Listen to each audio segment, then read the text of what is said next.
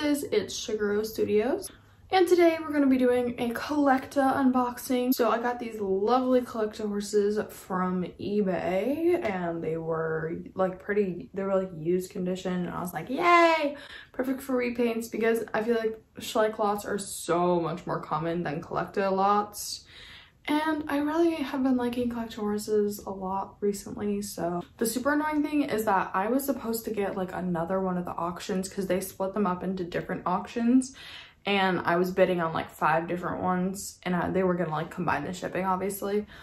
And it was so annoying because I only won 3 of them and I was so annoyed because of like, oh, but it's okay, I guess. So let's open the box. Oh, they have them packaged all nicely. I love when they do this because first of all, less scratches, and then second of all, I get to use all the bubble wrap for sending my customs, which is like great because yeah, okay. Oh, and they didn't put so much tape on them. I love, so perfect. Okay, so we have the Lipizzaner Stallion. I just did a custom on this one actually, and I loved it. So we should definitely do another one.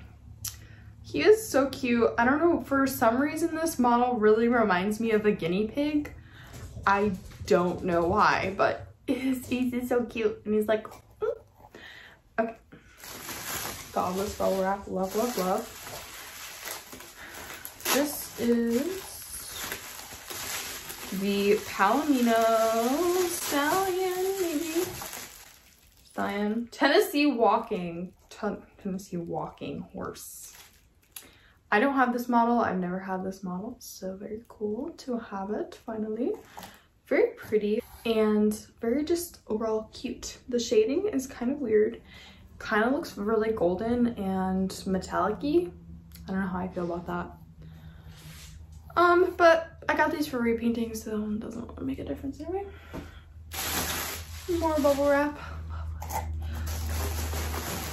These 2 I don't have. So this is the Arabian Mare, the gray version, and her tail is so cute. She's like so sad. She's like, and see, her tail is like that. And I don't know. These are, I don't think you can get these ones and some stores, like some online stores don't have them. Like they're not currently in the catalog, I don't think. And this one, I love the color. So it's the same model. Really adorable. It's got like a bunch of dust on it though, so either gonna have to wash that off or just paint. But she's so pretty. And this, I have this model already. I really like it.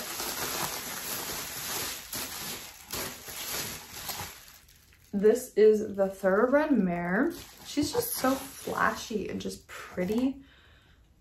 Definitely gonna do a repaint on her because I have this model already, but I love this one. She's just like, and just in CollectA models in general, just the amount of detail they pack into like a little horse is just mind-blowing. They're just so beautiful. All right, and then last up we have, I think this is the Andalusian Stallion, and I'm pretty sure I have this horse in a different color. I think. Yeah, but I think this one comes in a few different colors. It's like a dark bay. He's so cute. Yeah, and I get this question a lot, but like Schleich are just a little bit smaller for the most part. Like some Schleich models are around the same size, and some CollectA horses are bigger, some are smaller. The scale like varies a lot. I do have a CollectA versus Schleich comparison video that you guys should check out if you are interested in that.